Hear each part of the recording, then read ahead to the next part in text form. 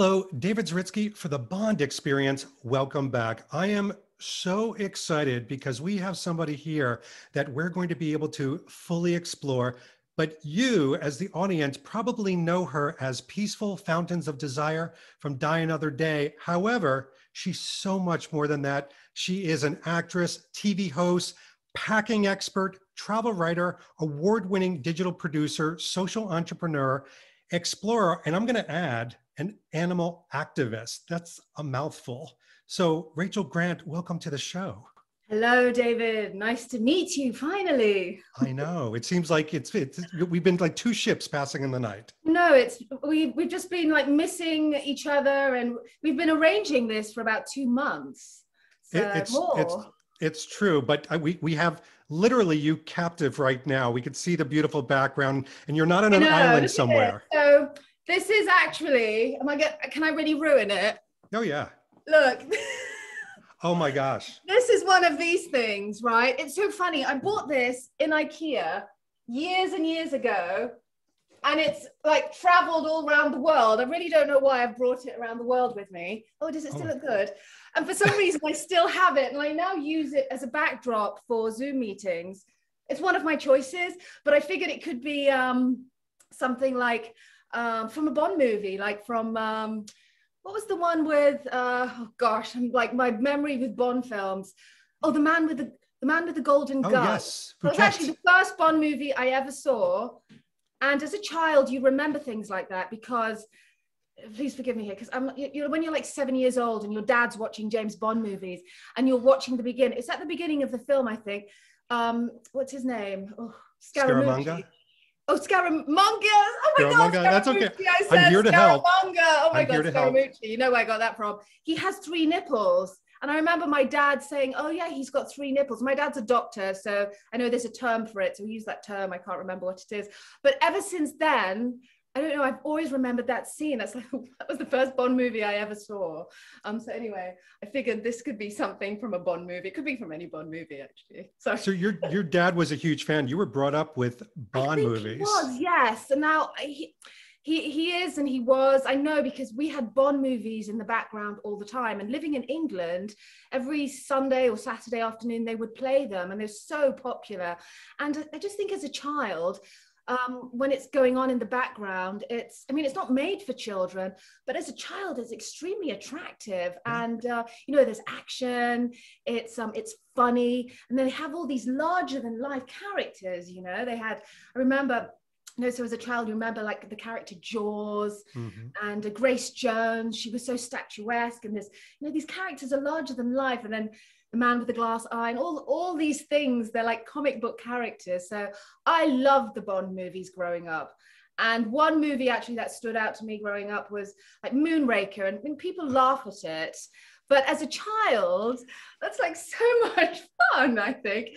And what was the movie where, Jaws, that having this fight scene on, oh gosh, all these memories flooding back, on this cable car. Oh yeah, that was Moonraker. Is that Moonraker? It's still Moonraker, yeah. It is Moonraker. And he was in Moonraker, and he was in The Spy Who Loved Me, was it? That's right, yeah. Oh yeah. And then you're like a genuine Bond fan. I'm really impressed.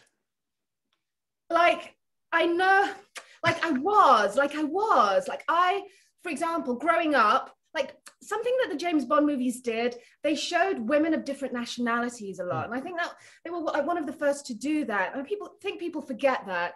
Obviously, people say, oh, it's James Bond and he's a male chauvinist, blah, blah, blah, and this and that. But, growing up for a woman, I looked up to these women that were strong. These women were powerful. They were Asian, they were Black, they were Russian, they were white, all sorts of different colors and things. So for me, being half Asian, half Filipino, and growing up, first generation of half Asian, growing up in Britain, this was interesting to me, and I loved it. Hey, it might even be one of the reasons why I pursued a career in TV and film, because there was something about the Bond movies, so colorful. It had everything. It like pushed all the right buttons. I was a little bit of a tomboy when I was little. I loved to climb trees. I had guns, like little plastic guns and things like that. And yeah, it was Yeah, I they were love so it. nice to have on. For some reason, they're child friendly, I think. I don't know, maybe I'll watch them back and think not. But I remember them to always be so likable and so enjoyable when I was a child. As I said, these characters are larger than life, and they're big comic book characters. They were wonderful. They are. Yeah. And the Roger Moore movies especially were so good for children because they're a little bit campier, they're a little bit Yes, yes. nonsensical, and you So can have fun with it. exactly, that comedy worked. And I always also remember, because my father told me this, so I was brought up on musicals, Hmm. and I loved also the movie Chitty Chitty Bang Bang. Oh, yes. So what do you know about that? That was written by Ian Fleming. That's The right. book was written by Ian Fleming. And is it right, was that the last book he ever wrote? I have a feeling it might have been. It may have been. I know it was kind of co-authored, but it could have been. I'm sure somebody will correct me on I my think I think it chat. was. And if I remember, because my father is very dear friends with a family that was very close to Ian Fleming, and still is close to the Fleming family. So I've heard little bits, and it's weird that my father has this connection, and I've heard little bits and pieces. So I know that because he had a child. He had a child. Did he have one child? I don't know. Anyway, I might be getting things wrong. But I know that he always wanted to write a book. He finally wrote it at the end of his life, I think, and it was for children. So that's why I think it might be his last book. But I know there's probably Bond fans out Yeah. there. No, it wasn't. Well, it's I don't amazing know. too I'm because not like a nerd with all this, but I know I have bits of information. Yes, Ian I Fleming. love it. How much of this? I mean, I'm dying to find out the whole journey you had because you had done acting and modeling, martial arts even Yes, before casting. So yes. how did this all kind of dovetail into you being cast finally? So I was raised in performing arts and theatre. I come from a trio of performing artists, my sisters. I'm the middle of three sisters. So we were always on stage. We were always dancing, singing, acting. We were always like winning awards and going to competitions, that sort of thing. We all loved it. We loved it so much. And then eventually I moved to London from Nottingham because I'm from Nottingham and my mother still lives there. And we went to Performing Arts College. And then from there on, I was auditioning. I think my first role was playing Princess Jasmine, understudying her in pantomime when I was 18 in Oxford. And then, we did lots of other things. I was always very successful with commercials. Like my look was good for commercials in England. And then when it came to acting roles, I always had a harder time because I'm half Asian, I'm half Filipino. So the roles that were out there were always they're very specific, always you have to be Caucasian, you have to be Chinese, you have to be Filipino, you have to look the part. So trying to look the part was what I was always trying to do. So it was always a problem. But for other things, it worked out well, like for commercials, and also if like there was like an ambiguous role and it didn't matter what the person looked like, which actually is quite rare because there's always background stories, so they're very specific to where these characters are from and what they look like, then it would be okay. So as I was saying, I would be auditioning for various things. I got nice roles in TV shows in England, like Emmerdale and Casualty, and parts here and there, and a couple of movies and what have you. And then one day, my agency at the time, who were called Oriental Casting, which is quite unusual. Wow. I know. Well, in England, I don't know now if it's like a thing not to call people Oriental, but I know in the States, you're not meant to say that, obviously, right? But there was an agency, they don't exist anymore, but they actually got me the James Bond movie. They said to me, they called me up one day. It was I've got this down. It was a Wednesday. And they said to me, you've got an audition tomorrow for a James Bond movie. And I was like, oh, okay, great. What's the role? And they said it's to play a Chinese character. And I'm like, oh, okay. I'm not Chinese. I'm half Filipino and my mum's not even full Filipino. So I said, great, I'll love to go. They gave me the address and it was Eon Productions on Piccadilly. I don't know if you know all these things. I'm sure you do. Yeah, I do. So I obviously wanted to go there and see the place. Interestingly, I should mention this. I had actually auditioned for Tomorrow Never Dies. Oh. When I was a teenager. Debbie Milk-Williams, who is the casting director, I had like a general casting for for the role. And they didn't make me read any lines, but they were looking at girls. But I remember going in, and I don't know what age I was. I'm guessing 18. And went in, and that was it. She was very nice. I was so excited to be auditioning for a Bond movie. I kind of knew that maybe I wouldn't get it. I didn't. But so I auditioned and then forgot all about it. So I think she might have remembered me. I don't know. I think she said that because I asked her. Oh, wow. You know, they keep like files and a list of like different actresses and actors, what have you. So when I went in for this Chinese role, I knew it would be very hard for me to get. So I gave it my best shot. Yeah. I actually really thought I would not get it. And it wasn't going in with a bad attitude. I don't have that kind of attitude. But I did go out my way, and I bought a Chinese dress, a nice little one, which I still have to this day. And I actually did want to wear it for you today because I wanted to show that I can still get into it. But if I might add, I know, I just had a baby 4.5 months ago, and I'm breastfeeding at the moment. Congratulations. So, thank you. That's great. She's adorable too. She's so sweet. When I squeezed on the dress today, I was like, I should have brought it down, actually. I was like, oh, I forgot about that bit. The top bit wasn't working so well. So next time I can wear it. No worries. But it's amazing. I still have this dress and I love it because it's like my lucky dress. So, were you surrounded by multiple people? Is there hardly anybody in the room? Interesting. So I wore this Chinese dress. I brought my nunchuckers. These are the nunchuckers that I brought into the audition. I still have them because I still swing them around. Because I thought, how can I stand out? How can I be like a Bond girl? How can I be larger than life? And I'd obviously been so inspired by the James Bond characters watching them. And I knew that anything kind of goes, they can always rewrite scenes and what have you. So I brought my nunchuckers along, and when I walked in, there's like this little, like a little porch area. And right sat there was the most beautiful girl. She was Korean, and I said, oh, hi, I love to talk to people in these auditions, and sometimes they're friendly and sometimes they're not. I said, oh, are you here for James Bond casting? And she was like, oh yes. And then she actually told me she was Korean, and she'd actually been cast in a role, and they had changed the script, and she was a bit disappointed, and her scene was now taken out, and they'd rewritten the scene, not with for a Korean girl, but for a Chinese actress, but they were re-auditioning her. And she said she obviously was hoping that they'd still book her on the job.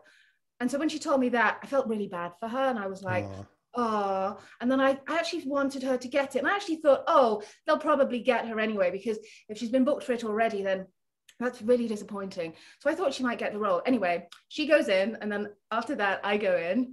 And and they don't give you the script until you get there, because they don't want it to come out or anything. Wow. And then as soon as you leave, they've got their eyes like peeled on you, and they're like, the script. Mm-hmm. So the piece of paper, right? So they give you a script as soon as you get there. So you really don't have time to learn it. And then, and then I just walked in. There was nobody there other than Debbie McWilliams, in this beautiful room.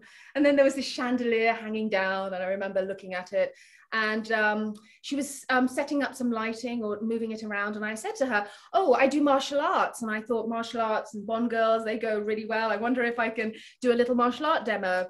So she said, sure, of course. So I bring out my nunchuckers, and in this little dress, I start kicking my legs up, twirling my nunchuckers around. And I just remember thinking, oh crap, what if it hits the chandelier? Because the chandelier was like, and I'm like swinging these around. I was doing nunchuckers through the legs, like I was doing the most amazing nunchucker demo.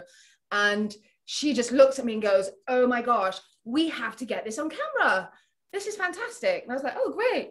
So she films me doing this nunchucker demo, and then I do my lines, and she asks me a few questions, and that was it. Anyway, that was the Thursday. By Saturday, I remember where I was. I was in the new Mini was just being launched. And I was in the Mini showroom somewhere in London, in some Mini showroom. And I get a call from my agent, and she says, they want you for the Bond movie. And I'm like, oh my God. I know, it was like really exciting. And I just was like, oh. And then I just remember thinking, oh no, that, because I'm quite sensitive. I was like, oh no, that poor Korean actress. Oh, You are so sweet. I did. I actually felt really bad for her because, I know how hard it is to get roles. It really is, and you can go for so many. And, you can be so right for a role in so many ways, but they're just not going to pick you for whatever reason. And hey, they picked me to play a Chinese person, but in some ways they can get away with it because it's James Bond and he's British, and there's, you know, it's Hong Kong, and Hong Kong's British, so I could easily be half Chinese. So Sure. it could be the case. So did they tell you right away what you're going to be doing and what the role is? So when I got the script at the audition, there were, you know, I had the script. They told me you were a masseuse and blah. But then on the day, they told me there was all this back information. You know, obviously there's like, she's part of Chinese intelligence and blah, blah, blah. And then I didn't know there was like a man. I didn't know there was a man behind the mirror, for example, and that they were going to, and I didn't know that was part of the scene and all that. And one thing I do remember about this script, about this, it said at the beginning that when Peaceful answers the door, he's just come out of the shower and he's got a towel wrapped around his waist and he's topless. And I just remember thinking, oh my God, I don't know why, but I remember, because my mum was a fan of, what was it? Oh, Remington Steele. Oh yeah. That was another thing that we always had on in the background growing up as a child. My mum loved Remington Steele. She loved Pierce Brosnan. Oh, she really did. So I remember thinking, oh no, I've got this Remington Steele man going to be topless, answering the door. And anyway, come the day, it wasn't the case. He wasn't topless. And, you know, I quite liked that. You know, I quite liked that he wasn't, because it was classic Bond, you know, and his shirt. I don't think, he didn't have a tie on, you know, he was not cleanly shaven. That was the first time we see him like that in the movie, if I remember. So he looked good and he just looked like James Bond. Yeah.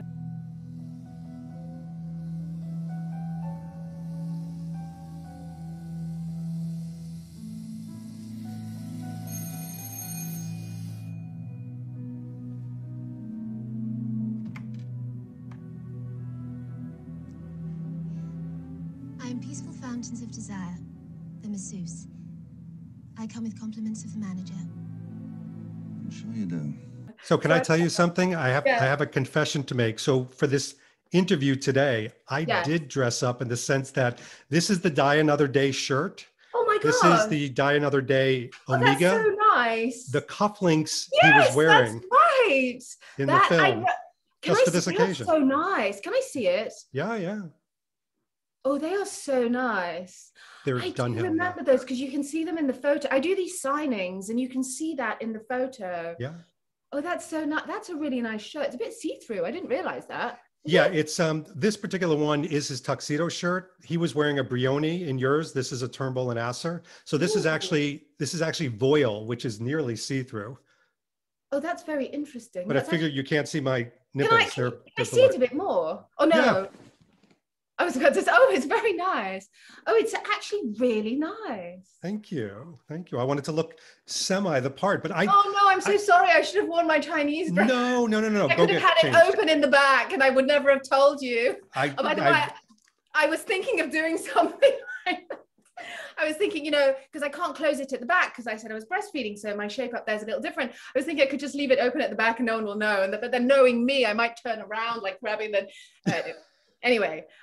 I'm hilarious sometimes. I'm actually very funny. Like anything goes. Oh my gosh, I love it. Well, I want to hear about the filming because I want to tell you something. Nobody knows that I'm doing this. This is going to be a wonderful surprise for my audience and the Bond community. They will adore this because your scene, without exaggeration, is arguably everybody's favorite scene from that movie because and I'll explain.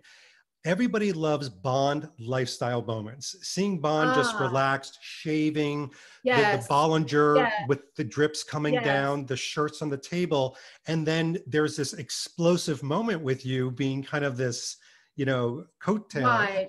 It's absolutely amazing. And you're a part of that history.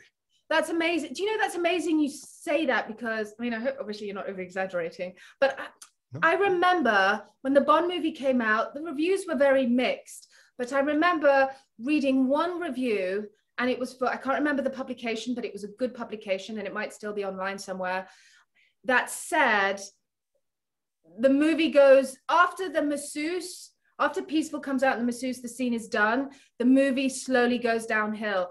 And the guy actually says, the writer said, up until then, and with that masseuse scene, that is classic Bond. I remember him saying that. He's cleanly shaven. He said something about it. And the girl at the door, that until then, he said that the movie is fantastic. Up until then, I mean, obviously this is his opinion, and then it slowly goes downhill. I actually happen to like the movie. I like it when it gets all fun and funky. But I remember that, and I remember feeling actually really good that he mentioned me. I was like, wow, you know, there's no such thing as small roles. I actually remember thinking, he's saying this about the scene. It wasn't just me, it wasn't me, sorry, but I was involved in what he was talking about. And, absolutely. you know, And it was very Fleming too, the whole scene. And what people love about it is said to me that, oh, Ian Fleming would have loved that. Yeah. 100%. And hand on heart, people, you know, we could talk about the movie a little bit more, but people will often stop watching it right before he goes to Cuba, because that scene where he walks in his pajamas and he strolls through the lobby and he has that connection there. And then that room scene is so very Pierce Brosnan, and it's so very Bond too. Right. Yes, I see now. I understand now why people say that.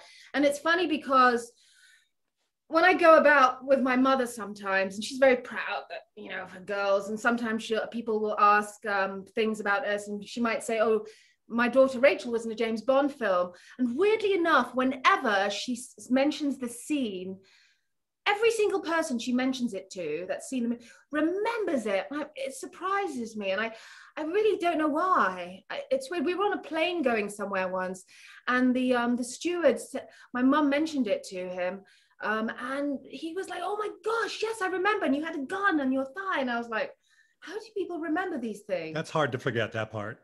I know. And the gun. What happened to the gun? Did you hear about that?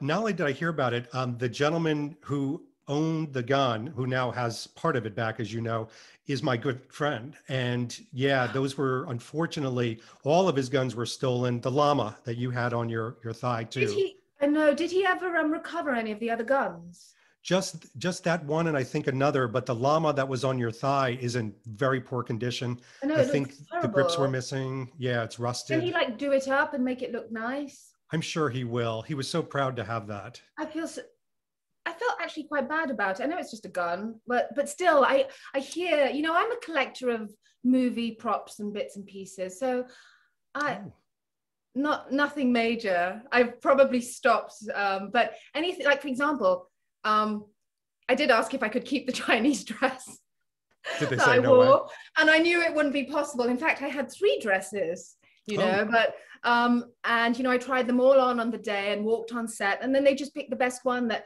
you know, there was one that was like blue, and then there was obviously the pink one, fuchsia, and then there was another one. I almost forget the color, but I think it was like a gray color. But anyway, they went with that color, the pink one, and I asked if I could keep it. They said no. They said I could keep my tights, so I did. I have them somewhere. They're worth big money. Big money. I know. I couldn't keep the shoes, because quite often when you work on these things, they will let you keep them. And I know in a James Bond movie they won't. And obviously the gun, I had 3 guns. There were 3 choices of guns too. There was a few. So it's amazing. You know, the quality of working on a James Bond film. I just want to tell Bond fans out there that it is everything you would expect it to be, and so much more. Like I've worked on some amazing sets, like top-notch sets, and with great directors and producers. Wasn't my first time to work at Pinewood Studios, actually. I'd actually worked with Lindy Fleming, not Lindy Fleming, what am I talking about? Lindy Hemming. Lindy Hemming, yeah. The costume designer. You know who she is? Yeah. Yes. So she was also the costume designer on Tomb Raider with Angelina Jolie. It just so happens that I actually body doubled for Angelina Jolie on Tomb Raider 1. So I'd worked with her before. I only worked on Tomb Raider for 10 days, and they wanted me to do the whole thing. And I just fly to Cambodia and everything. Luckily for me, and I would have loved the opportunity, but you know, I'm an actor, so being a body double, I was doing it more for the experience. But I got another job. I got another TV job actually, working for the Sci-Fi Channel in England. So I luckily had another job, so I had to drop that job. But Lindy Hemming, I worked with quite closely for 10 days. So when I got cast on the James Bond movie, when I walked in, she knew exactly who I was, and she went, "Darling, you've gone from body double to Bond girl." And I was like, "Yay!" That is that was amazing. quite funny. I know. Were you it there? was funny that... Oh, go ahead. Sorry. No. By the way, can I ask you? I keep looking at you down here, and then I look up at the camera. Which is better for me to look at? Oh, you can look at the camera. Yeah. Oh, I can, but I want It's to up look to at you too. I want to look at your beautiful face. Oh, then do however you want to look. It's all good. I know. I'm doing it because usually I'm told to look at the camera, the lens, but I don't know. I can look at you. You can look at me. Right. You won't okay, tell the difference. What's your paintings at the back? Now I'm noticing things. So this is actually an artist that did a series of paintings of some of the Bond outfits that I actually wear. So he works in this really interesting channel, and yeah, I'll send you some pictures of my office. It's yeah, I keep forgetting. Of course, you were like a real Bond fan. That's amazing. It's got so a crazy collection. Yeah.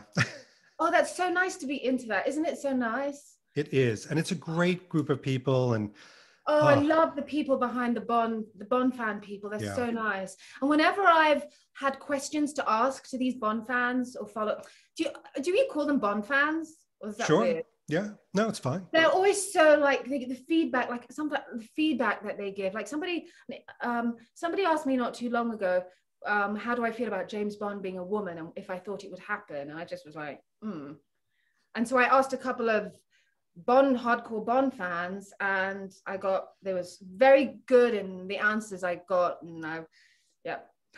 So like, these are things I sometimes ask questions to various people. Oh my gosh. So I have to ask, because I do want to hear, like, when you met Pierce Brosnan, were you there for one day? Because I talk too much. No. Oh my gosh. You cannot, and this is another thing about Bond fans, you cannot get into too much detail. We love the details. So was it 1 day, 2 days? 3 days, 3 days for that. Whoa. I know. How lucky is that? 3 days. And this is why I'm telling you that it's so amazing working on a Bond movie, because everything is just so perfect. I'm telling you, that room, the room that we worked in, that suite, is in the 007 stage, and it is huge. Now, usually when you're on a film set, you see one side of the room and it will look great, but the other side will look like crap. Not on a James Bond movie. We're talking about an amazing set that really is like a 5-star hotel in Hong Kong. And I remember walking around the room. Like, I'm really chatty on set. Like, I love to like talk to everybody. I was talking to the props guy. He was going around the room, like polishing ornaments that were just amazing in little corners of the room that we don't even see on set. I mean, maybe we get little glimpses here and there, but there were so many things, and the detail in one little ornament that sits in a corner so far away that you'll never even see, or on a shelf, and the detail and the thought that goes into it.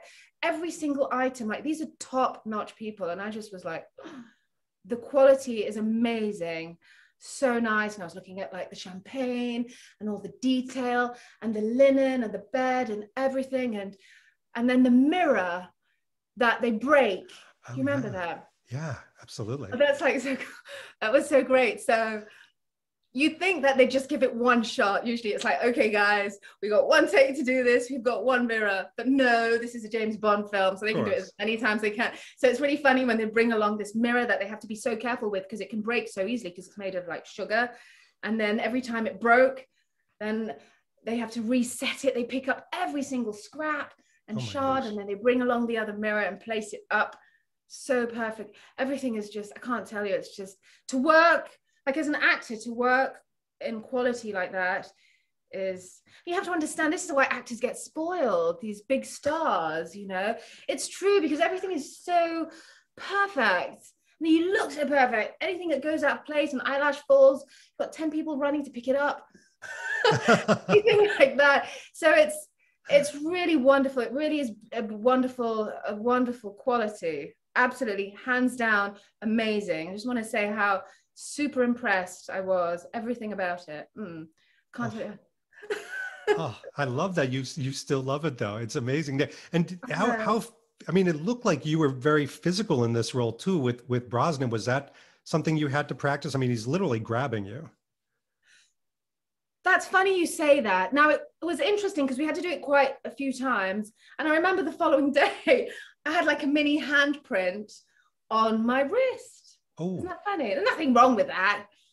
Yeah, I did. I had like a mini like print on my wrist, like it was a little, yeah, I mean, that's fine. By the way, I bruise very easily. I've always been like that. okay. I can like knock my arm like this and they'll be like, oh, look at that. So yeah, so yeah, it was a little physical. It was so much fun. I could talk in more detail about it. Please. I mean, so it's actually so funny because I actually had a body double on Die Another Day, right? So you know, I'm not meant to be on set the whole time. I'm meant to relax when they're setting up the light. You know, they put somebody that's the same height in there, you know, wearing a similar dress so they can light it properly. So when I saw I had a body double, I was like, no, please. I want to be on this set for as long as possible. This is my once in a lifetime opportunity to be in a James Bond movie. Please do not keep me in my room. So I feel like, okay. So yeah, and then Pierce Brosnan has this awesome body double. Oh, we recently became friends. Oh no, we didn't become friends recently. It was maybe a few years ago on Facebook. I'm friends with him on Facebook. I forget his name. Oh, but he is so cool. He's Pierce Brosnan's body double. He's done a lot of his, do you know him? No, not offhand. He would be a great person for you to interview. Sure. He's worked on all of Pierce Brosnan's Bond movies. Oh my he gosh. knows everything. He's seen everything. He's got tons of pictures with Pierce Brosnan, and I think he does Pierce Brosnan impersonation. Oh wow! So he looks the part then. He's great. He's great, and he was such a jolly person. Now, the reason why I had to work with him a lot is they needed his hand to do the hand scene of grabbing the thing, right? Yeah. My hand between my legs. But Pierce wanted to do it, so. You think? So I actually got Pierce Brosnan doing it a lot also. So it was really funny. So then we had the director doing it, and then we had Pierce Brosnan doing it, and then the hand double man was doing it. It was just, so that day you had 3 men grabbing your thigh. Nothing wrong with that.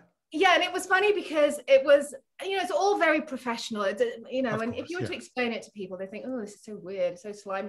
It's not, okay? It wasn't. There's loads of people around. There's so many people around. Makeup artists touch me up. Anyway, to cut a long story short, it's funny because there was 2 parts to it. They had to get, the hardest bit was to get the hand, and I think Pierce did this, looking like, so the idea is that the Pierce doesn't know that there's a gun there. Well, the audience is not meant to think there's a gun there. It's supposed to look suggestive, and it's supposed to look like Pierce is trying to get under her skirt for other reasons, right? Mm-hmm. Sure. So the hand going down, that shot, there's a clip where the hand is going down like under the skirt. It has to look like, ooh, he's getting groovy with her. So I remember we had to do that clip. And just to do like that clip alone took like some time because the feeling behind it had to be right. And I remember I had these hands like doing this, and the camera was down there. So that was really interesting. So once that bit was out the way, then we did the lifting of the skirt and the grabbing of the gun. Does that make sense? It does. It does sound a little weird and like No. creepy, but it's not. It's not. It really isn't. And I know with all the Me Too movement and what have you, it's so easy for that to be taken the wrong way, but it's not. It's very, very professional. So, and it's just lifting of the skirt.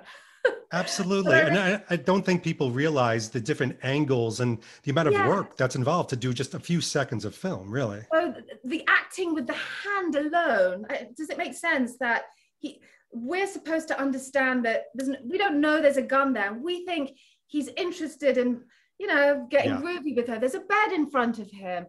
His hand is about to go under her skirt. Yeah. So that little lift, if you look back at the scene, there's a lifting of the skirt. It's meant to look like, oh, he's going to be groovy with her any minute now. But then, boom. And that's why it's such a, I mean, I'm going to say it, it's such a badass Bond scene because it's Bond being badass. Like he's nibbling on your ear at first and you think, is he trying to get with another? Well, kissing, nibbling, but then all of a sudden. In the script, by the way. That was not written in the script. Not that that matters because you go with the flow. But I remember when he first nibbled on my ear, and I think it's the take that they use. You will see in my face that is a natural reaction I did not know he was doing that. And that's great, because that's just what happened in the scene. That's what Pierce did. Perfect. That's how I reacted. I can see it, because I remember thinking, oh, I didn't expect that. But the character herself, she doesn't expect that either. But I remember straight afterwards, the makeup artist comes up to me, and she, in between takes, after that take, and that didn't happen in rehearsal, which is fine, Sure. Who's to know what could have happened? He might have just thrown me on the bed or something like that. The makeup artist comes up to me and goes, oh my gosh, I can't believe that happened just then. Are you okay with it? I said, sure, that's fine. Whatever. I know, but I remember that. But that's part of, what you do and what Brosnan does is art. And so if an artist decides to, interpret a scene, I think that's the wonderful outcomes. I think it was lovely. Yeah. And, Pierce I can just say, Pierce Brosnan is so nice. I remember somebody saying to me, oh, but most men are always going to be nice to you. I've had that said to me quite a lot, but I'll tell you a story later. And I do know he's very nice, because I know a few people that have met him. I've got some great anecdotes about Pierce Brosnan. Oh, yes. Love it.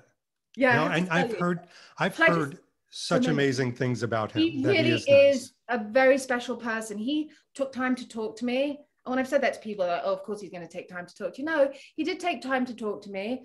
I remembered he played backgammon in between takes. I don't know, maybe it's a way for him to focus. So there was someone that was actually designated to play with him on the set.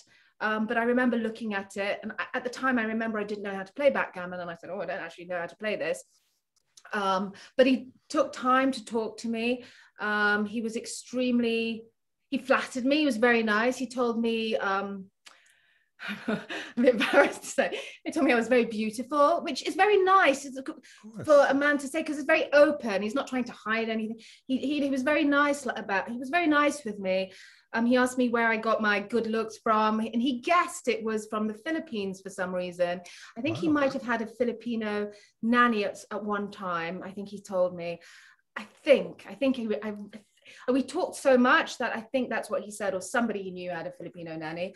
And another thing he told me was, oh yes, the first thing he said to me was, oh, Rachel, he said to me, we were all watching the auditions of all these girls that, we had to do this last minute casting, he said. And then so we're watching these girls, and we're going through all the girls for this role. And then we're all sat in the room. He said it was the green room. And we're just looking through all these, and we're looking, and then you come along and you do this incredible nunchucker demo. And he said you did great lines too, that we just all looked at each other and just went, okay, that's the one we're going to pick. How can we not pick her as a Bond girl? So I just was like, oh yes, Pierce. I was really hoping that I would get noticed because of the nunchuckers. And so I was like, and he also said, and who knows, maybe they're always rewriting the script. Who knows if we'll get to see them in action at any point. Ooh. So I do remember thinking, oh, are they going to ever add anything to the script? But I was quite happy with the role that I did. I know, so it worked. I'm fascinated to actually dovetail from that, because is there anything that was left on the cutting room floor that you filmed? So when you went to see the movie, were you like, oh no, they skipped that one line or that moment that we had? You will find this very, very, very funny. So the first movie I ever did was a movie called Long Time Dead. And it was starring Lucas Haas, is that his name? He was the little boy in Witness, yeah. And he grew up to be an actor. Yeah. And so I had a scene with him, and I was so excited to be in this scene, right? So it was actually one of the first premieres I ever attended in Leicester Square. They invited me, and I remember thinking, oh my gosh, I'm going to be in this scene with the boy from Witness. Anyway, I ended up on the cutting room floor. They cut out like 20 minutes of the movie, and they changed the storyline. And I was not in the movie, and I was invited to the premiere, and I could not believe it. I was like, oh, so going back to your question, when I went to the James Bond premiere with my mother, I said to my mom, oh, Mom, I don't even know if I'm in the film. I don't even know if I'm in the film. And I really didn't. I didn't know, because I wasn't really communicating with people as such. And actually, I had communicated with Lee Tamahori at the after party. I'm wrong. And he did say, oh, you did make the cut. And I just remember thinking, oh, okay, so I made the cut. Maybe it will just be a passing shot. So I told my mom, I think it's just going to be like 2 seconds. You know, I know we were filming for 3 days, but 3 days could mean 1 second. But hey, I'm in the movie and I've got a credit. So anyway, when it came to the scene, I actually couldn't believe it. They actually included everything. I remember that I had to walk from the door to the bed. That was never written in the script. It said cut to the bed. And I remember Lee at the time going, let's make this a nice, let's like elaborate with this scene. Let's have you walking along. We'll do a shot of you. Let's have you walking away. Where do you leave? They even included that. So I couldn't believe it. I was like, well, actually, I can be honest. I actually did not watch the scene. I was so nervous. I have this phobia of watching myself. There must be a word for it. And when we're in the premiere, I said to my mom, oh my gosh, here it is. So I covered my eyes and I was like, I could hear my voice and I was going, oh, is it finished yet? Is it finished yet? And she was like, no, it's not. No, it's not. And then when it finished, she said, oh my gosh, she said, it was so much longer than you said it would be. Oh. So I couldn't believe it. So I actually didn't watch the scene at the premiere. I actually had my head down. I was so nervous. I was so nervous that A, who knows, maybe I wasn't going to be in it. B, maybe I would just be awful or I would look weird or I don't know, you know. I suppose I was at that age when I was still maybe not completely comfortable with watching myself. I'm much better at it now, but it was so funny at the time. So no, they included everything. I can tell you, even I remember they made me walk all the way back to the door as I left. And I remember they even have a shot of that because I remember thinking, oh, they've got my bum in shot. I remember thinking that. I remember thinking that. Nothing wrong with that. Because I'm not like a big fan of that. But anyway, I was like, okay. But I remember thinking, oh my gosh, they included everything. And I can actually say that I've done, of all the roles that I've ever done, I did a movie called The Tournament with Robert Carlyle. I actually was meant to play the lead, but the lead was Chinese. And in the end, they recast it. It was actually a Harvey Weinstein film. They actually recast it for Kelly Hu got to play the role, but they said I could be in the movie, but I had to dye my hair blonde, so I did. But I remember spending like a lot of time filming this scene, and it's a great scene with Robert Carlyle. I'm, you know, in a car crash, and then I'm screaming trying to get out the car. But I remembered we did so many different angles with it, and in the end, it's still a great scene. It's really like squished into like as short as it can be. I mean, it's a great scene, but it was so much longer. And I remember thinking, of all the movies that they show every single angle that we shot, yay, it's the Bond movie. So that is a very long answer to your question. Well, this is fantastic. And now I'm even more curious. When is the first time you actually see yourself on a screen? Did you go to multiple premieres and then eventually do you uncover your hands? I know, it's like crazy, isn't it? So the first time I had to redo my show reel, my demo reel, and I had to add the Bond movie, right? So once it came out on DVD, I think it came out on DVD in those days. Once it came out on DVD, I had to add it. So I had to watch it. That was the first time I watched it. No. That was the first time you saw it. But it wouldn't have been that long after. It would have been the following year. Yeah, 6 to 8 months at least. In November. Didn't it come out in like November or December, something like that? Yeah. So it would have been the following year. Yes, when I added it, I was like, oh. And then I was like, I remember looking at it going, oh goodness, why didn't you just watch it? I know. And it was so complete. It was amazing. And I heard, and you probably have heard all these stories, but I heard that Brioni, Bollinger, even Norelco, who did the shaver that he's using, were not only fascinated, they were very involved in the contract of making sure that their products, because there was product placement in that shot. Yeah, there was a lot of product placement. Yeah, they were very established and looking correct. The Bollinger had to look, you know, very inviting and delicious and things. Yeah, they make that look so nice. They like, between each take, they like clean it and spray it so it looks fresh. I know. Everything is, I can't tell you, I get so much satisfaction from things being cleaned and polished on set. I don't know, there's just like, it really is so nice working on a Bond movie. And the food was so good as well. Ooh, Food. I'm a big foodie. I love food. What'd you eat? You know, I don't actually remember, and I wish, I'm such a goody two-shoe. I wish, I remember bringing my camera and thinking, oh, I'm going to take pictures of like behind the scenes. And I remember asking, and they said no. Yeah. I'm such a goody two-shoe that I didn't. I wish I'd taken pictures of everything, of the menu, of me and Pierce behind the scenes, because I know if I'd asked him, he would have said yes.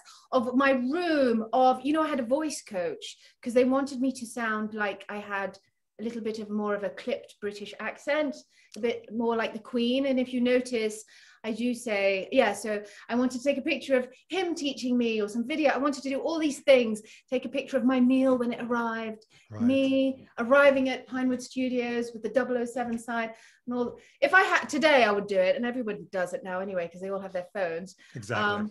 But I was so good and I didn't. But maybe that's why I can remember it so well. Yeah, but you know something, karma. I mean, I think that's why you're so blessed. And people don't realize, or not everybody realizes, that you've gone on to so many incredible things. I mean, the Bond moment is a moment for you, but what did you feel like right after that was all over? Were you like, or were you like elated and energized? When you say when it was over, like after the Bond movie was released. The premiere happens, you know, you have, you know, and it starts to, you know, maybe I 6 to 8 months later. I meant to, I brought it out. I should have brought I have a clippings book upstairs. In fact, I have 3 clippings book. Oh my gosh. And if I would show you how much, I was in a national newspaper in England nearly I'd say every other day. I have stashes and stashes of pictures attending events, premieres. It was crazy. Like, people invited me to everywhere. And I had paparazzi really interested in taking pictures for me. And I would pose for them when I arrived in places. Like, I couldn't believe that people wanted to take a picture of me and then they'd be in the papers. So, you know, I had to make real effort to like look good. And it was also a time when there were a lot of events. It doesn't happen so much anymore. Yeah. There were all these like over the top events with like champagne and gift bags and what have you. Like, for example, even the Die Another Day premiere and the after party was insane. It was amazing. They probably still have amazing parties, but I remember back then going to so many parties in London that were just insane, or events, charity events. I got invited to so many charity events. I was working for Cancer Research UK. I even got my sisters involved. We did so many photo calls, press calls. I remember doing TV interviews, and they were all to raise awareness for cancer. We did that so many times. I'm still good friends with the former director of Cancer Research UK, the person who used to book us on these events. Sparks Children's Charity, they used to do a couple of events every year, and on one of them was a golf tournament. I took part in that. I took part in so many charity events because everybody wants to have a Bond girl there. So I was invited to a lot of things, and you know, I always said yes. I always remember thinking, always say yes. If you can do it, always say yes. So I always said yes. And I had opportunities to travel. I got invited to Latouche Rock opening in Mauritius. They wanted a James Bond girl to attend, and they said I could bring someone, and I brought my mother. Oh. And I remember other people went there and they were like, oh, I wish I brought my mother, and they brought their boyfriends. And I'm like, see? And now these people are no longer with their boyfriends. Exactly. I brought my mother. So many things I got invited to, amazing. So many gifts I got too, like all sorts of things. What I mean gifts, wow. I mean like. So it kept going. Mobile phones and things like that. And everything, it kept elongating. I mean. It just, yes. And one thing that I always kept at and kept going because I loved it so much and I could see the value behind it and how it really was good was the charitable stuff. I could see that if I was doing something involved with a charity, and then they used the James Bond girl name, then it was very easy for them to help to get publicity and raise awareness. And didn't you do a book called Making a Difference about all of these things? Yes, that's right. That was interesting how that came about. So, oh gosh, I'll try and cut a long story short. Oh gosh, what's his name again? Lazenby. Oh, George Lazenby, yeah. George Lazenby. I should have brought out my picture of him. I was very lucky one year. I think it was 2012. I think my booking agent, because I do convention signings, gets a call going, we've just had a James Bond girl drop out and we're looking for a replacement. It's Rachel Grant free to fly to Australia, attend a convention and Q&A with George Lazenby. And so, yeah, I did that. And at the time, I had a friend who was interested in me writing a book about my charitable interests, and he was based in New Zealand. So when he knew I was flying to Australia, the organization flew me to New Zealand, and I was able to get the book published through his contacts. That's so that's fantastic. how it happened. Yeah. Wow. How was your experience with George Lazenby? Oh my gosh, he is insane. He's like crazy. Oh my gosh. He told me when he became, I mean, I don't want to like speak about people in a way that maybe they might not want. No, I'm sure he tells these stories. Firstly, he tells those stories. He does. Yeah, I'm sure he does. He was telling them on stage, and I was laughing all the time with him. He is crazy. He told me he is wild. He is nuts, and I think he really is. He told me when he was James Bond. I'm sure you know all these things. He could not believe he was James Bond, and it went to his head like he would not believe. He said he could walk on a plane and carry a gun. He walked around with a loaded gun. He said he was James Bond. He could do anything he wanted. He could walk into an airport with a gun. James Bond. They would let him through. Get on a plane. James Bond. He said it was crazy. He said one night, he was walking down the street. he had one of his guns on him. I don't know if you know this. He told me this. And he just was shooting at the lampposts. Am I supposed to say stuff like that? Do you know? So he tells the story of how he was shooting in the air and shooting at things, and yeah, and they had a word with him. He told me that he was shooting at the lampposts and knocking out the lights at night. And I'm like, that's crazy. That's wild. Of course, I'm Miss Goody Two Shoes. I'm like horrified. I'm like, he said, but you don't understand. I was James Bond, and when you're that young, you have to understand that. And you're from Australia, and he was a model, and he'd never actually really worked like on such a big production, and you're suddenly being thrown into the limelight like that. What that does to you, that's insane. Yeah. He said he was having house parties and inviting so many people to them on the expense of the production. Mm-hmm. And he actually said it might be one of the reasons why they didn't ask me back. I was a bit difficult, but he was very open to talk about it. And wow, George is George. We've had some dinners together, and he is exactly how you're describing. He's a true Australian guy, and he is rough and tumble, and he tells it like it is, and that's who he is. He really did. He wasn't afraid to answer any question that was asked of him at the Q&A.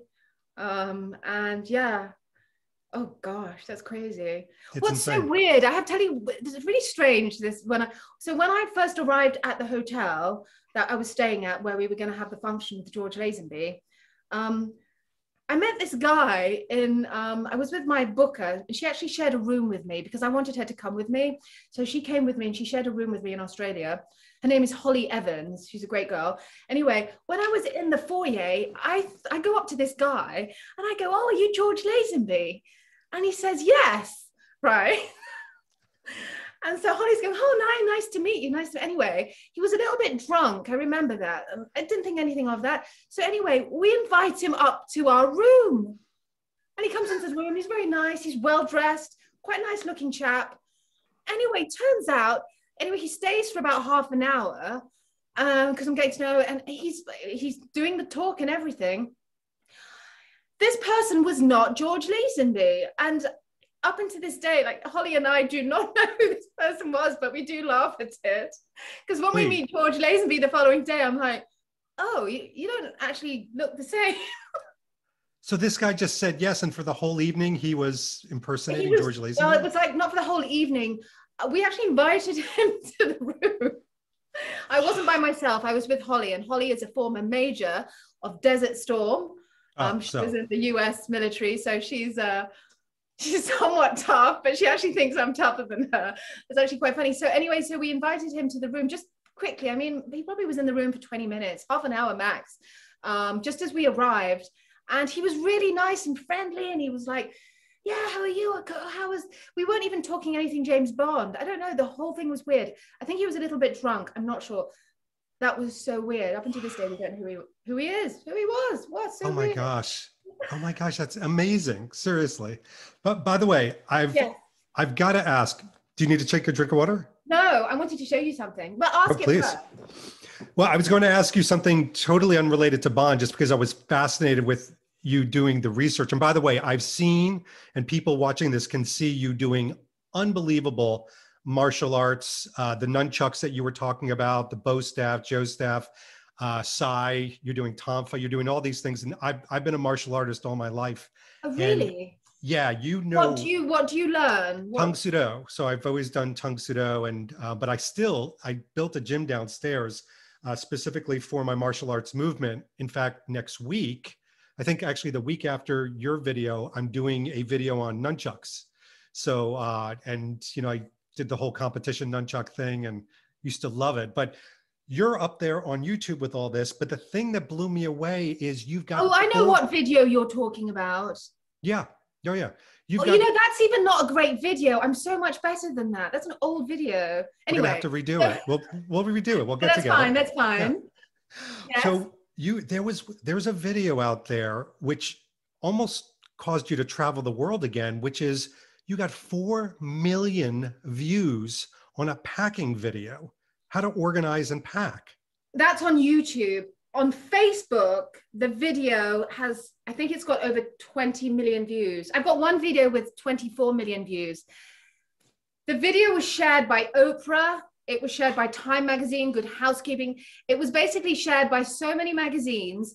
This video got me more publicity internationally than the Bond movie, I have to say. Although the headline that they used was, they used Bond girl headline. And it's funny, I don't usually like to read through comments, but a couple of ladies, when people wrote about, oh, look how a Bond girl packs, some ladies were going, oh, why does a Bond girl make it any better or something? Why do you have to say she's a Bond girl? Why does that make it better? And I just remember thinking, oh, all right, never mind. But anyway, this video got translated into like 6 different languages. It got translated into Mandarin, Cantonese. I had Taiwanese media calling me, stations in China, Australia, although they speak the same language, Italy, some Italian major network translated it into Italian, and it got shared in so many places. I could not believe it. It's funny because I actually produce videos and commercials for various companies. I'm actually quite good at it. It's really strange. I think it might have something to do with all the commercials I've done in England and all the experience I have working, you know, as an actor. So I actually produce quite a lot of online commercials. So I was producing commercials that day for a company called Biaggi. It's luggage that folds. And then at the end of the day, I had this idea. I said to them, I have this idea where we don't make it look like a glossy commercial. I think what people need to see and what people relate to more, I said on social media, is when it looks real and when it's taken like you're just at home. So I said, let's just set up the camera, leave me in this room. I changed to literally my house clothes. I took off my glamorous outfit that I'd been using that day in the commercial, and I just made it really look ordinary. I threw all the clothes on 2 beds, and then I just went, hello, and I just did one take. I just went, I'm gonna pack everything that you see here into this little bag. And I just did it in one take. It took me about 15 minutes. And then I thought, let's speed it up. Let's release it. And let's see how it does as a commercial, but it doesn't look like a commercial. So people will stop and watch it. Absolutely. Within a week, the company, Biaggi, my husband actually owns the company. That's how I met him. I was booked on a casting about 10 years ago to promote the luggage on TV, which is weird. The company, which was struggling at the time, did 100 grand in 1 week off the back of Facebook, of it being shared on Facebook and Instagram. And it's funny because the Daily Mail covered it. Good, as I said, Good Housekeeping, which is a huge magazine here. The Rachel Ray Show. Oh yeah, what I'm talking about. You live in the States. No, absolutely. The Rachel Ray Show shared it, and they invited me on. They've invited me a few times on their show actually to share my packing tips, and it's funny because they always announce me as a Bond girl. That's what's so nice. I did other TV show appearances for that as well. I did local news in New York. I went on Hallmark's Home and Family show. I got flown to California. We were in the Universal Studio set for Home and Family show.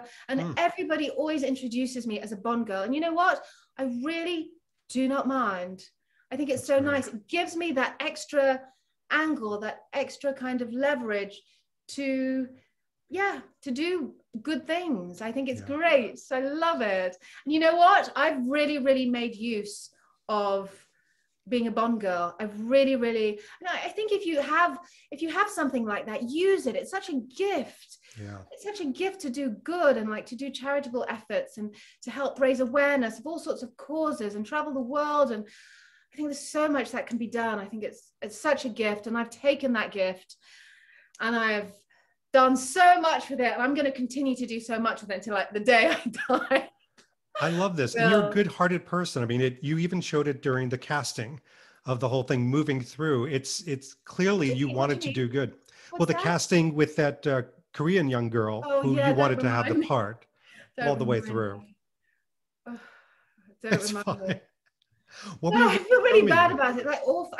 Because if that was me, I know how. Like, if that was just say it was the other way around. Just say I'd auditioned first and got the Chinese role of Peaceful, and then they call me and go, "I'm so sorry that the scene's been changed to a Korean. They're looking for now for a Korean role." Yeah. I wouldn't have got that. You can't do the Korean British connection. You can do it with Hong Kong, but you can't do it right. And I just was. I would have, oh my gosh, I would be devastated. I would, in those days, you know, you cry when you don't get roles that you're so close to getting. I'm sure she cried, I'm sure. Oh, maybe not. I don't know, but I feel so bad. And I hope she's fine about it. I hope she's But you did so many good things with the part post the actual role. That's what I'm saying is like, you've gone out and touched so many people and you've created so much positivity. I did. It's amazing. Yeah, I have done, and it's really nice. So one of my greatest achievements in that kind of sphere, that world of charitable efforts, is I built a typhoon shelter, and which doubles up as a school during the day in a region of the Philippines. I was born in the Philippines, where that gets, you know, a lot of typhoons. So it took a long time to raise the money. You know, it's so hard to build something like that in a remote area. I can't tell you how difficult it is. Then you have to keep going back there. And then raising the funds is quite hard. You know, so sometimes people are very generous and you're able to do it. Then other times it's hard. And then once they had a storm and then the road was blocked and then we couldn't pass through for like 6 months. And then it took about 3 years to build. It took such a long time. Anyway, it's now there and we built it. And the village actually is called, it's really interesting. It's called Fountains of Love. So I was like, oh, that's so weird. It's like peaceful fountains. Yeah. So I wanted to call the school Peaceful Fountains of Desire School. I thought it'd be so nice. I thought, let's call the school Peaceful Fountains of Desire, because without me being a Bond girl, the school wouldn't have happened. It really wouldn't have. So anyway, we get to the opening of the school and they didn't call it Peaceful Fountains of Desire. I don't think they could understand. The sign just read Rachel Grant School. And I just was like, oh. A little different. I know, but I don't, that's what it said. But anyway, I don't really think it's called that today. At least I hope not. I know it's not. I know it doesn't have a sign there, but I should have shared with you some pictures of, I would have shared with you some pictures of how it looked. Is that weird for me to do? No, if it's online, I can insert it into the video. Oh, yes, please. I can send them to you. Oh, perfect. Oh, yeah. Oh, anyway. Oh, I can't really find them so quickly. Take your time. We'll put them in. Oh. So I love animals. So what I did at the school was we painted. Oh, let me see if I can make it brighter. Aha. Oh, please excuse me. Are you chopping up this interview? I don't know. I kind of like this. Oh It's like so no. real. It's so No. human. Wait, what am I looking for? Here You're you like go. an actual person. I am a person. Here, look at this. See, oh, look, it's weird. It's see reflections. Oh, Oh no, it's no, I like see got a it. rainbow thing on it. Oh, why has it got that rainbow? You're signing a wall. You know what? We'll get these pictures afterwards from you. Yes, and then the school. I mean, it's a little, and these are all the Ooh, there's a children. lot of kids. Oh yeah, it's lovely. Oh, they really love me. Those children, I really Oh, love them. You know, I just had a little girl, and you know, I'm in my 40s, and I wasn't sure if I would be able to have a little girl or not. But I remember thinking, I have a pretty good attitude, but I remember thinking, I will always adopt. There's so many children that don't have. There's some of these, you know, so there's so many children out there that don't have parents, and it's such a beautiful thing to do. But anyway, yeah, I will send you the pictures. Anyway, moving on. I wanted to show you this. yes. This is very interesting. I've got an interesting story behind this. Da, da, da, da. It's going to show rainbow things. Oh, look, it shows all the reflections of my lights and everything. Oh, can you see this? I do. Is it back to front, or do you see it the right way round? No, I see it perfectly. Yeah, So Pierce what's Brosnan. interesting? Tell me about this. This is like the only, oh no, I have maybe another signed photo from, I do have a couple of signed photos from actors, but this is one that I have framed. And look. I love it. Oh my gosh, that's so personal What's too. interesting about it? To Rachel, It's Before Die Another Day. It's on Tomorrow Never Dies. This is the first James Bond movie I ever auditioned for. And at the time, it's Tomorrow Never Dies. Isn't that weird? So it's pre-Die Another Day. So I have a really interesting story. So as I said, I auditioned for that movie, and I have an agent. It was Oriental Casting. And I had a friend in England who heard that they were doing castings for the new James Bond movie for extras. And he's a Bond fan. He's Chinese. He's British, but he's Chinese. He looks Chinese. So he said to me, "Oh, are you able to get me on the James Bond movie?" And I said, "Not really, but I can introduce you to an agent that might be able to put you forward." So I did. And he got to work on the movie, and he worked on it for like 6 weeks.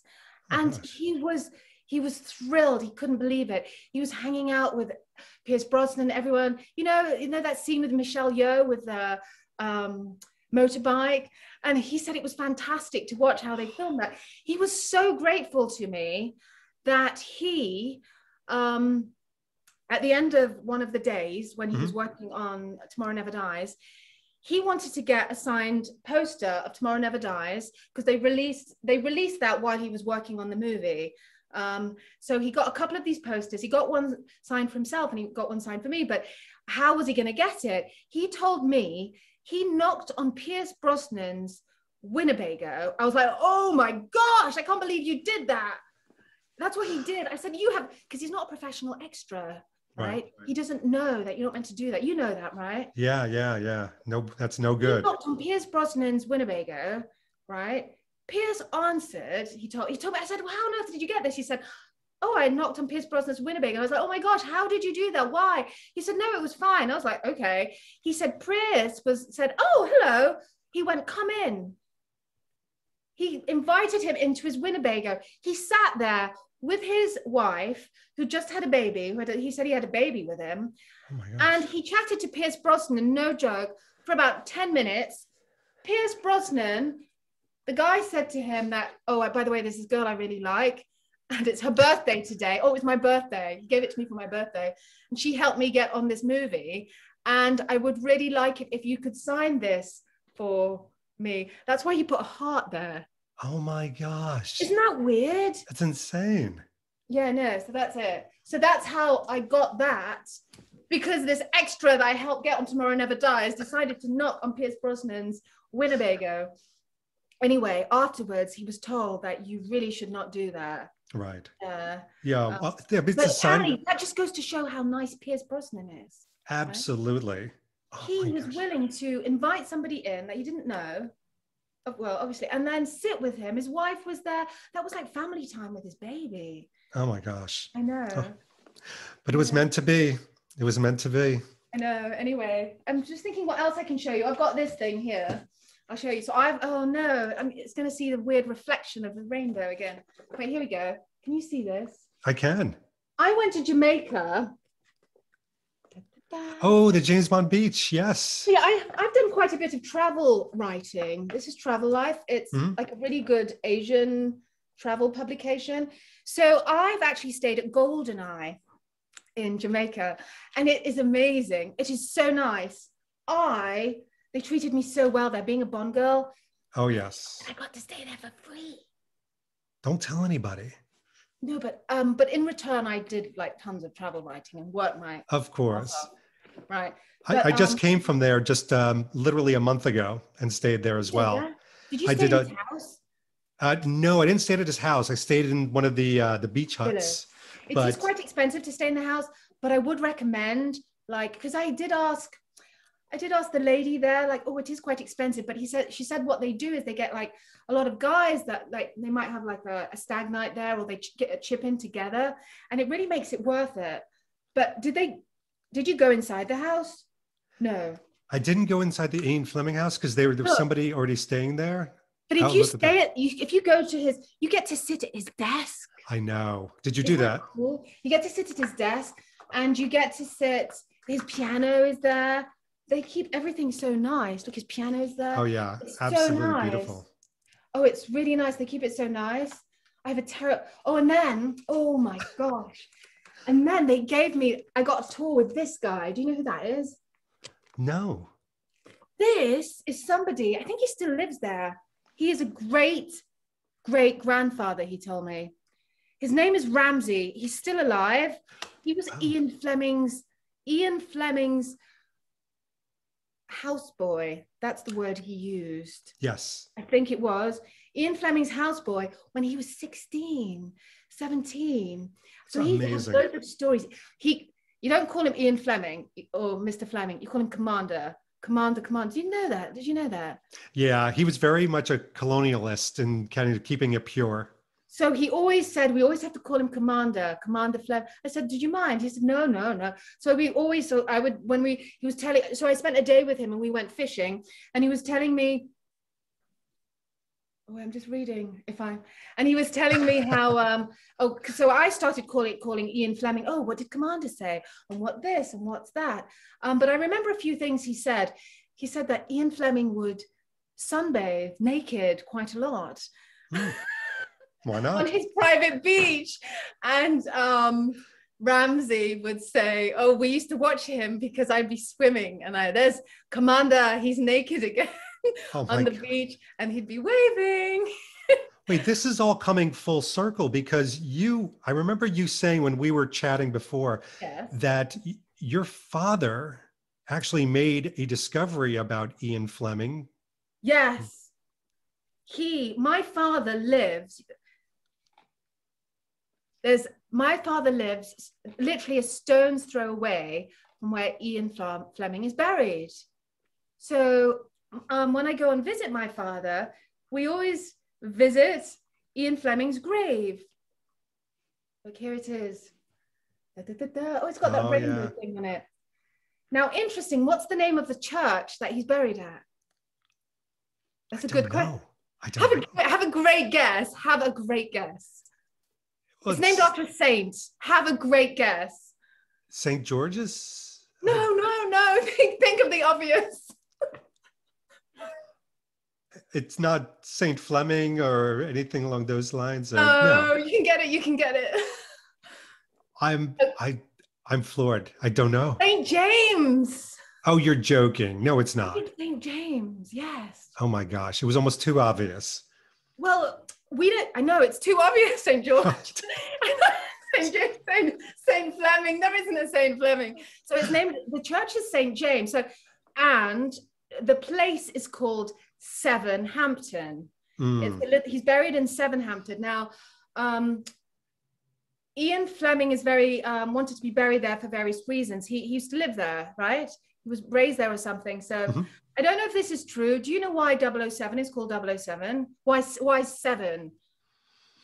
Why 7 in particular? I thought it was just an arbitrary number. So I believe it might have something to do with Seven Hampton. Oh. And do you know why it's James? It's because the Bird Book, right? Yes. Yeah, that's the James Okay, Bond but Bird somebody Book. also said there was also a connection because the church in Seven Hampton Mm. is St. James's Church. So his family, apparently they're linked to this place. I don't know, but even in his death, there are clues to find him. Seven Hampton, like 007, St. James's Church. And then someone took that piece. Well, that's it. Didn't your father discover Yes, that it was apparently, missing? My gosh. I asked my father today, I said, Dad, I'm having an interview. If it comes up, is it true? I recall you said that you discovered that the gravestone had been vandalized. So he didn't respond to me because he didn't see the message yet. But from what I recall, my father did discover it. Wow. This is what he said. Whether or not he called the police, I don't know. Or whether somebody else discovered it before him, I don't know either. But right. I remember he went to it and saw, and it was the day itself that it happened. So whether he was the first person to discover it, I don't know. But I know he did discover it on the day it happened. How's that? So I'm not 100% sure if he was the one who called 999, which is the police. What a terrible vandalism what a terrible desecration. I know, right? Awful. They were very disappointed. Yes. Yeah. But they're looking to get it redone, obviously. Yes, that, and they took George Lazenby's lamppost. So there's Bond things missing everywhere. Yeah, there are. That's terrible. It's terrible. Vandalism is terrible. I really cannot stand it. Oh yes. All right. Anyway. I have officially monopolized so much of your time, but I do have one last question. It's a Bond question, because 2002, you make your Bond girl debut, and you've been doing amazing things ever since. You have not stopped. But do you stop to watch the new Bond films, like with Daniel Craig, and how do you like them? Do you like them? Oh yes, that's right. You know, I have to admit, I haven't seen the last movie, and I'm kicking myself over it because people ask me, do I like Daniel Craig, and do I like the last Bond movie? No, it's something I need to do.